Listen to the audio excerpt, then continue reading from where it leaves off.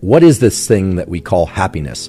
And what brings us happiness in the short and long term?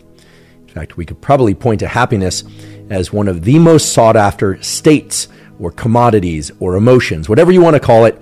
Happiness is what many people are seeking in work, in relationships, and in general. And yet, most of us can't really define exactly what happiness is or means for us. We can point to certain experiences, we can try and describe our states of mind and body, but most people recognize the feeling when we have it, and we certainly recognize the feeling of not being happy, whether or not that means simply not being happy as the absence of happiness or all-out depression. Let's talk about happiness, this thing that everybody seems to want, and yet not everybody can agree upon what exactly it is or how to get it. So for instance, if I tell you I'm feeling pretty happy, I know what that means for me, at least in this moment, but you don't really know whether or not it means the same thing as what pretty happy means for you.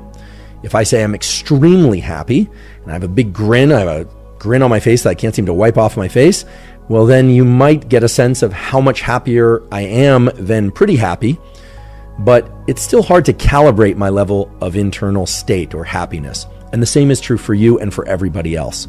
It's been discussed many, many times that the total amount of income that an individual makes or has, and again, this could be income from work or it could be money that they inherited, does not seem to directly relate to their level of happiness.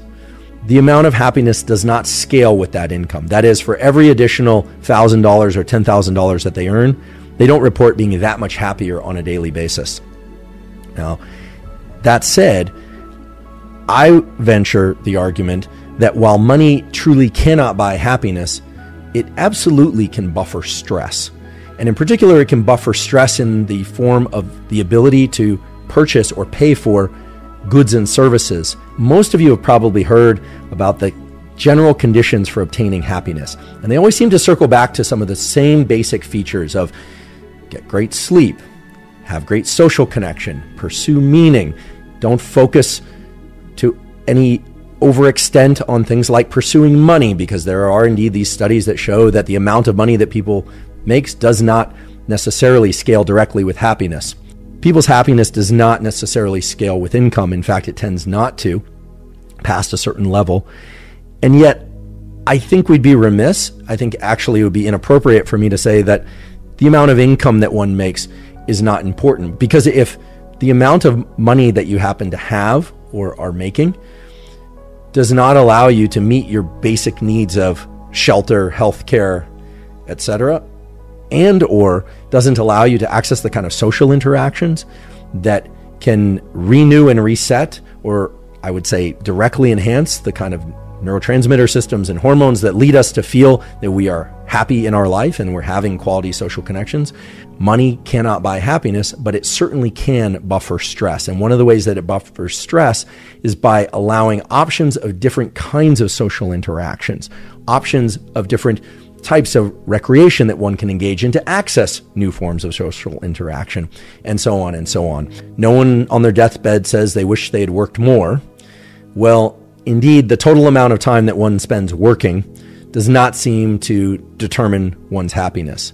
We have to be careful with how we interpret these blanket statements that have become very popular, that money doesn't determine happiness and that the amount that you work isn't going to determine happiness.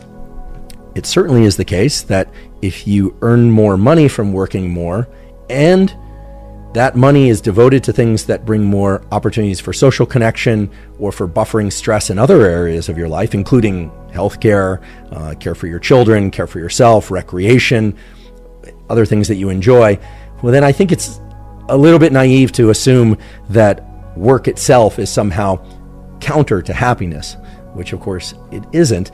And it especially isn't if we combine that feature of work with another important feature of the human psyche, which is this notion of meaning. The big factors that determine happiness. It's going to be social connection, not income. It's going to be the amount of time that you are able to have open thinking and creativity, which I think is an essential feature of happiness, by the way. Physical health, in particular, one's ability to stay mobile And to be able to access the kind of daily activities that one needs to accomplish unassisted is a strong correlate of happiness, and so on and so on.